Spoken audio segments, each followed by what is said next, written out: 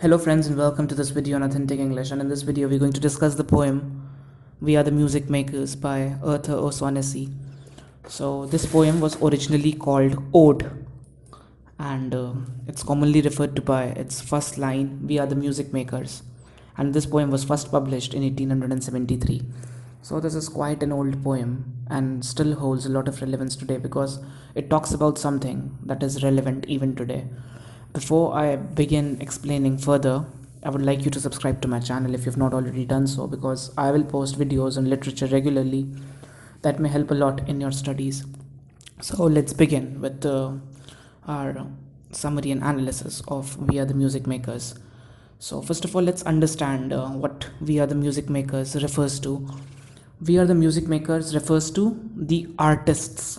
Okay, so you know what artists are.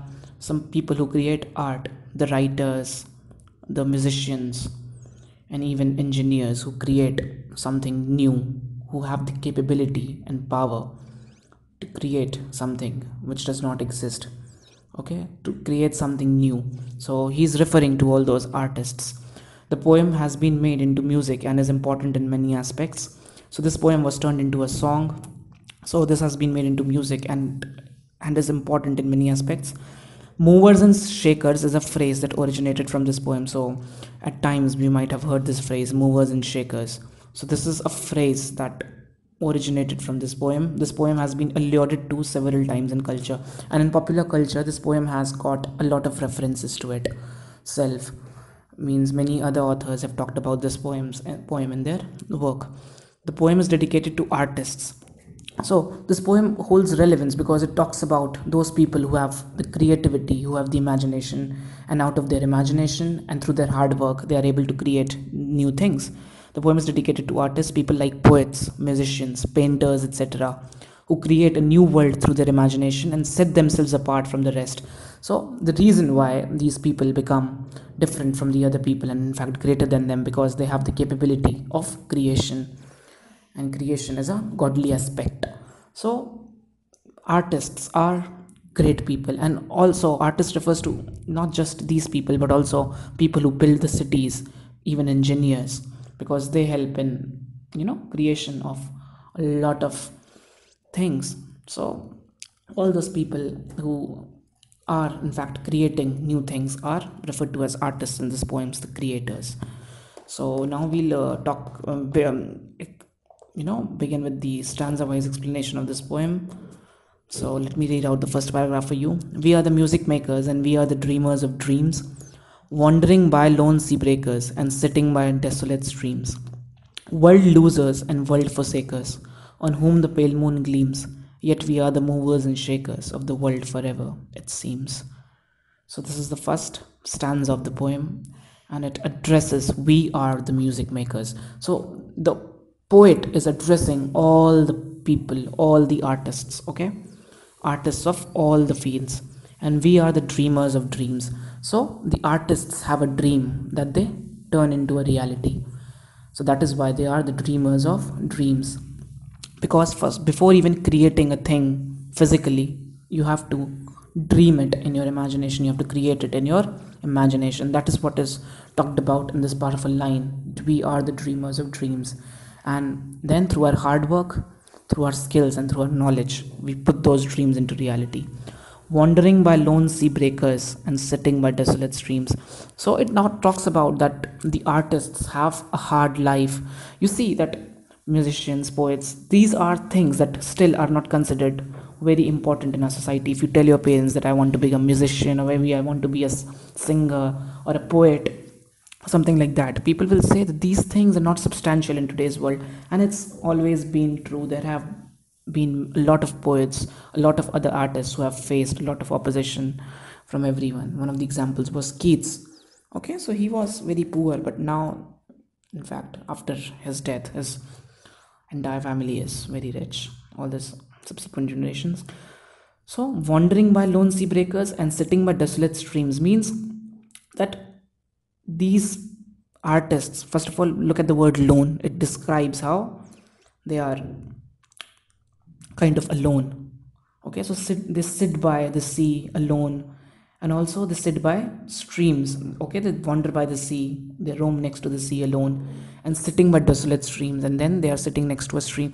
So it implies that at a certain level the artists are kind of depressed, they kind of face a lot of problems, they are alone at times, but it is through their aloofness, through their loneliness, whatever you want to term it as, that they are able to create art.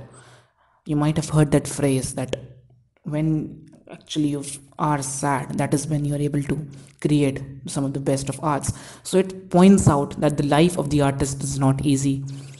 They have faced a lot of problems. Maybe it's financial problems, or maybe it's some psychological issue. So the artists have to face a lot of problems. The artists wander alone by the waves and sit in isolation by the streams.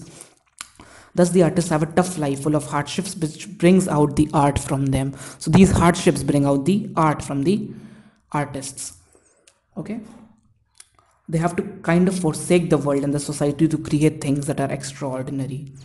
So you might have seen that a lot of artists in all the time have talked about things which were kind of different. They have given a viewpoint which was different from what was normal. So at times the artists have to forsake the entire world, and that is how they are able to create their art. World losers and world forsakers. That means they have to give up on the world at times. They do not have to think about what the world will think. They have to create their own art, and world forsakers. They have to kind of forsake the world for the sake of their art. Okay, so there are people who have given up on the world just to be able to create their art. There are artists who have created paintings that might have sparked a lot of controversy, and there are people who have written things that might have sparked a lot of controversy. So at times they do not find themselves connected with the world, they are disconnected, and that is how they go about it. On whom the pale moon gleams. Now, this pale moon means that the moon does not shine brightly on them. In fact, the moon is described as on whom, in fact, I mean, on whom the pale moon gleams can mean that they are not very well to do at times. The pale moon can signify the hard lives of the artists, in that they earn less. Okay, so they are not enjoying a very shiny kind of a life in which the sun is shining. Just the moon is there, not the sun. The moonlight is less, so they are, it can be implied that they earn less. So the artists have a lot of problems to face, but in spite of that, they are very important in that they are the things, they are the people who create a lot of things. Yet we are the movers and shakers of the world forever, it seems. But yet these artists are the ones because of whom this world is moving ahead, because of whom the world is seeing innovation and newness. However, it's the artists who make a difference. They are the movers and shakers. They can bring a change in the world through their works, and they can make the monotonous world a creative place to be. So I hope you're thorough with the first stanza. Now let's move on to stanza number 2. With wonderful deathless ditties, we build up the world's great cities, and out of a fabulous story, we fashion an empire's glory. One man with a dream at pleasure shall go forth and conquer a crown, and three with a new song's measure can trample an empire down. Now, it talks about how the artists have a power to destroy and create. Okay, the artists just not have the power to create new things, but because of their power, because of their creativity, they have the power to destroy what is bad. With wonderful deathless ditties. Ditties means songs. So we build up the great world's great cities. Okay, so through our songs, through the songs that the musicians write, or the poems that the poets write, we can build up great cities. The contribution of the artists to the world through their works is highlighted. Through their evergreen songs, they can create wonderful cities, and through their stories, they can talk about glorious empires. So in our stories, we can talk about glorious empires, and through our songs, we can talk about wonderful cities that have existed or are there in the present world. So these songs and these poems can give them immortality. And out of a fabulous story, we fashion an empire's glory. So through the stories, we can talk about how glorious an empire was. See, we have not seen how the Mughal Empire was. It's only through what we've read about them and in the history books, and what we've read about them in the stories that we know about them. One man with a dream at pleasure shall go forth and conquer a crown, and three with a new song's measure can trample an empire down. So, the artists motivate people. A man with a dream and resolution can go about and achieve great things through his determination. One man with a dream at pleasure shall go forth and conquer a crown. Artists can stir the minds of the people. Art is powerful and it can destroy an empire too. So, what happens is that one man with a dream at pleasure shall go forth and conquer a crown. So, the artists have the power to motivate people. They can perhaps motivate people to make a change. In fact, the artists sometimes become the instruments of change, and sometimes it is the artists are themselves the person who bring a change. Okay, so one man with a dream and pleasure shall go forth and conquer a crown. They can conquer a kingdom. Art has so much power that through art, man can get inspired and conquer crowns. And three with a new song's measure can trample an empire down. So this is a poem that can be interpreted in a lot of ways. You might find different interpretations on different websites, or maybe your teacher has told you something else, but there are different ways to look at things, because you can never be sure what the poet meant. He's dead long ago, and it's what we have to interpret that matters. And three with a new song's measure can trample an empire down. And now other three people, if they want, through the power of art, they can also, through the power of art, through these songs that the artists have written, these songs can stir so much of power in the people that they can also trample an empire down. That if something is wrong in the empire, even the empire can be brought down. Art has so much power. A lot of writings have stirred so much of so much of confidence in the people. Now let's talk about the last stanza. We in the ages lying in the buried past of the earth built Nevene with our sighing, and Babel itself with our mirth, and overthrew them with prophesying to the old of the new world's worth. For each age is a dream that is dying, or one that is coming to birth.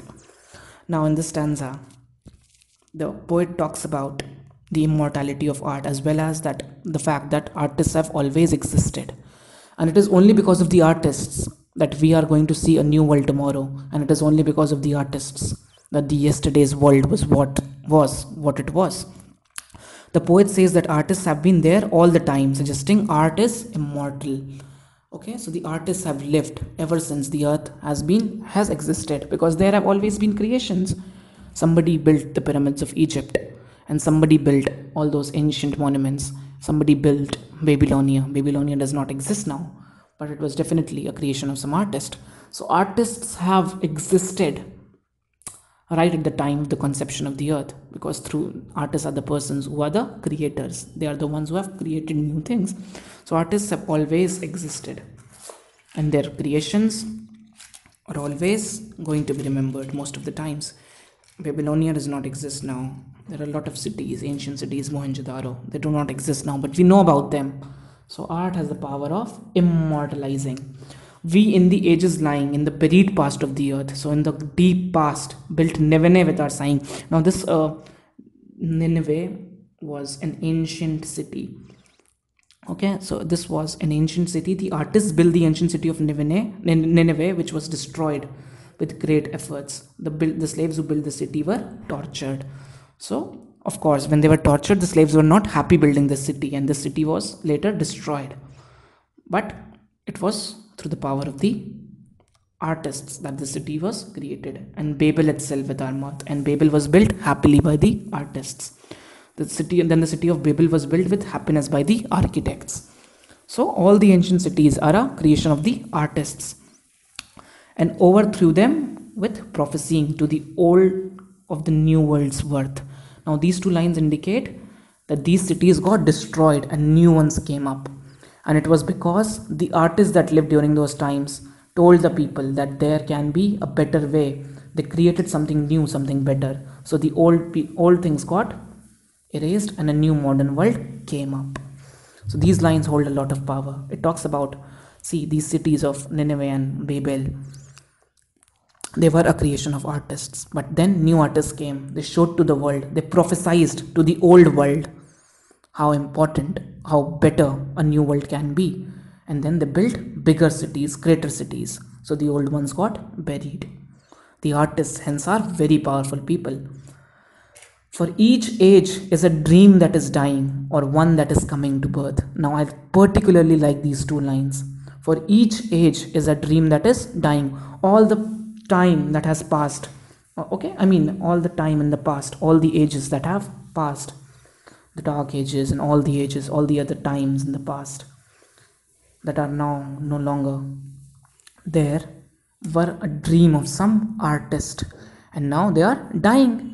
But once it was a dream of an artist or one that is coming to birth, and now whatever is going to come in the future is also going to be a dream of some other artists. For example, we create new machines, we create a new city. For example, think like 100 years later your city is going to look very different, and it's all going to be because of the power of these artists. Okay, for each age is a dream that is dying, and every part, every literature that was written in this age, in that age, was a dream of some artist. And every form of literature that will exist in the future will be a dream of some other artists. So it talks about how important the music makers, the artists, are. It's the artists who helped to create the modern world by showing to the older world the greatness of the former. Each age that goes away was a dream of the artists, the creators, and each age to come is a dream that will take birth. And now each new age that will come is again going to be a dream of some other artists. Everything that you will see, every new creation, whether it's a new poem you read in the next 20 years, or a new book you read, or a new development you see, is going to be a creation of some or the other artists, some or the other music makers. So we are the music makers, and we are the movers and shakers of the world forever it seems. So this was the poem. I hope you understood it. If you have got questions related to this poem, please do post in the comment section below. I'll answer all of them. Thank you so much for watching, guys, and have a nice day, and please subscribe to the channel.